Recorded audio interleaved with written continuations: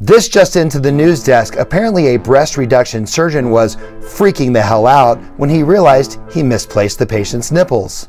When questioned as he was patting down his pockets, he said, "Damn it! They were just right here," as he fell to his knees and looked underneath the operating table to see if they had fallen there. As he was scrambling through all of the trays, he said, "I'm screwed.